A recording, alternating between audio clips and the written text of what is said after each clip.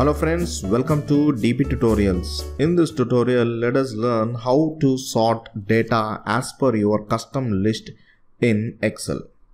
You might be knowing how to use the custom sort feature to sort the data, but do you know that we can even use a custom list to sort in a user-defined order? So let us get into this video to understand this feature in detail. In this example, I have got some data against region and states.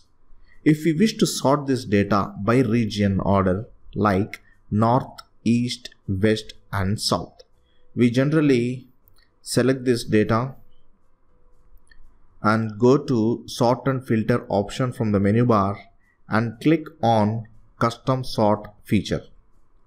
In this sort dialog box, we select the sort by column as region, and in the order we have from the drop down A to Z, Z to A, which doesn't serve our purpose.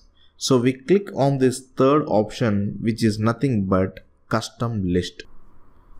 So to add your custom list, click on list entries window and type the order as per your wish, like north, enter, east, enter, west, enter, south.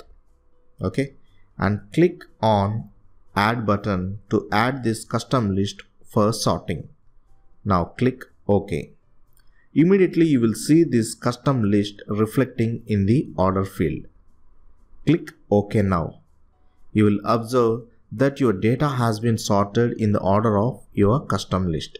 So friends, in this way you can sort data as per your own custom list in Excel. I hope you have enjoyed this tutorial. If yes, please do give me a like, share and comment. For more interesting videos, please do subscribe dptutorials. Thank you friends. Thanks for watching.